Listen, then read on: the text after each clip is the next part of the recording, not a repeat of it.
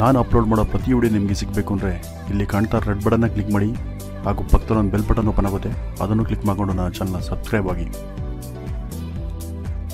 ನಮಸ್ಕಾರ, ನಾನು Prakash YM. Kannada tech for you YouTube ಚಾನಲ್ಗೆ ಸ್ವಾಗತ. ವೀಕ್ಷಕರೇ, ಏರೋಪ್ಲೇನ್ ಪೈಲಟ್ಗಳಿಗೆ ಸಂಬಳ ಎಷ್ಟಿದೆ, ಮತ್ತೆ ನಾವು ಪೈಲಟ್ ಆಗೋದಕ್ಕೆ ಯಾವ ತರ ಎಕ್ಸಾಮ್ ಬರೀಬೇಕು, ಮತ್ತೆ ಎಲ್ಲಿ ಬರೀಬೇಕು, ಮತ್ತೆ ಉಚಿತವಾಗಿ ಯಾವ ತರ ಎಕ್ಸಾಮ್ ಬರೆಯೋದು, ಅವರ ಸ್ಯಾಲರಿ ಎಷ್ಟು, ಈ ತರದ ಕೆಲವು ಮಾಹಿತಿಗಳನ್ನ ನಾನು ಇವತ್ತು ನಿಮಗೆ ಈ ವಿಡಿಯೋದಲ್ಲಿ ತಿಳಿಸ್ಕೊಡ್ತಾ ಇದ್ದೀನಿ. ದಯವಿಟ್ಟು ವಿಡಿಯೋನ ಕೊನೆವರೆಗೂ ನೋಡಿ, ನಿಮಗೆ ಇದರಲ್ಲಿ ಒಳ್ಳೆ ಇನ್ಫಾರ್ಮೇಶನ್ ಸಿಗುತ್ತೆ ಅಂತ ನಾನು ಭರವಸೆ ಕೊಡ್ತೀನಿ. ಮತ್ತೆ ತಡ ಯಾಕೆ, ಬನ್ನಿ ವಿಡಿಯೋ ನೋಡ್ಕೊಂಬೋಣ.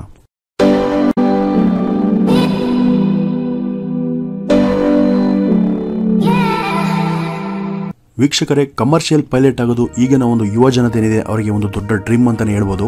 ಇದಕ್ಕೆ ಮುಖ್ಯವಾಗಿ ಏನೇನು ಬೇಕು ಅನ್ನೋದನ್ನ ನಾನು ನಿಮಗೆ ಒಂದೊಂದಾಗಿ ತಿಳಿಸ್ತಾ ಹೋಗ್ತೀನಿ. ಫಸ್ಟ್, ನೀವು 12th ಅಲ್ಲಿ ಸೈನ್ಸ್ ಅನ್ನ ಪಾಸ್ ಮಾಡಿರಬೇಕಾಗುತ್ತೆ. ಮತ್ತೆ ನಿಮಗೆ ವಯಸ್ಸು 17 ವರ್ಷ ಆಗಿರಲೇಬೇಕು. ಮತ್ತೆ ನಿಮಗೆ ಮ್ಯಾಥಮೆಟಿಕ್ಸ್, ಫಿಸಿಕ್ಸ್ ಮತ್ತೆ ಕೆಮಿಸ್ಟ್ರಿ ಇದರಲ್ಲಿ ಮಿನಿಮಮ್ 55% ಇರಲೇಬೇಕು.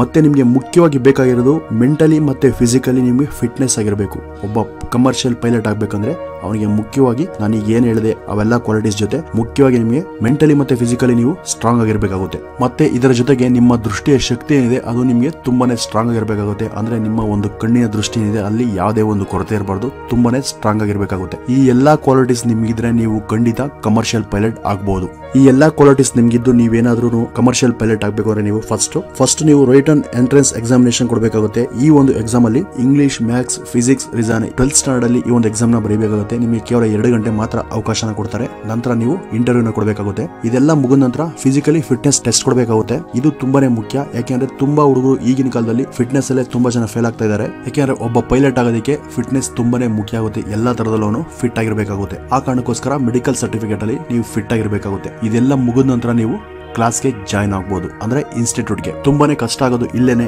ಯಾಕೆಂದ್ರೆ ಈ ಒಂದು ಪೈಲಟ್ ಟ್ರೈನಿಂಗ್ ಇನ್ಸ್ಟಿಟ್ಯೂಟ್ಗೆ ಜಾಯ್ನ್ ಆಗಬೇಕು ಅಂದ್ರೆ ಕಮ್ಮಿ ಅಂದ್ರೆ ನೀವು 38 ರಿಂದ 40 ಲಕ್ಷ ರೂಪಾಯಿ ಫೀಸ್ ಅನ್ನ ಕೊಡಬೇಕಾಗುತ್ತೆ. ಇಂದಿರಾ ಗಾಂಧಿ ರಾಷ್ಟ್ರೀಯ ಅರ್ಬನ್ ಅಕಾಡೆಮಿ ಈ ಒಂದು ಇನ್ಸ್ಟಿಟ್ಯೂಟ್ಗೆ ಸಿಪಿಎಲ್ ಟ್ರೈನಿಂಗ್ ನೀವೇನೋ ಸೇರ್ಕೊಂಡ್ರೆ 38 ಲಕ್ಷ ರೂಪಾಯಿನ ಇಲ್ಲಿ ಕೊಡಬೇಕಾಗುತ್ತೆ. ಈ ಒಂದು ಅಪ್ಲಿಕೇಶನ್ ಫಾರ್ಮ್ ರೇಟ್ ನಿಮಗೆ 6,000 ರೂಪಾಯಿ ಆಗುತ್ತೆ. ಇಷ್ಟೆಲ್ಲ ಒಂದು ಫೀಸ್ ಅನ್ನ ಕೊಟ್ಟು ಮಧ್ಯಮ ವರ್ಗದವರಿಗೆ ಮತ್ತೆ ಕೆಳವರ್ಗದವರಿಗೆ ಟ್ರೈನಿಂಗ್ ಮಾಡೋಕೆ ತುಂಬಾನೇ ಕಷ್ಟ ಆಗುತ್ತೆ. ಆದ್ರೆ ಈ ಒಂದು ಎಲ್ಲಾ ಟ್ರೈನಿಂಗ್ ಮುಗಿದ ನಂತರ ನಿಮಗೆ ಕಮರ್ಷಿಯಲ್ ಪೈಲಟ್ ಲೈಸೆನ್ಸ್ ಸಿಕ್ಕಿದ ಮೇಲೆ ನಮ್ಮ ಭಾರತದಲ್ಲಿ 1.5 ಲಕ್ಷ ರೂಪಾಯಿನ ಸಂಬಳನ ಕೊಡ್ತಾರೆ ಆ ಒಂದು ಕಮರ್ಷಿಯಲ್ ಪೈಲಟ್ಗೆ.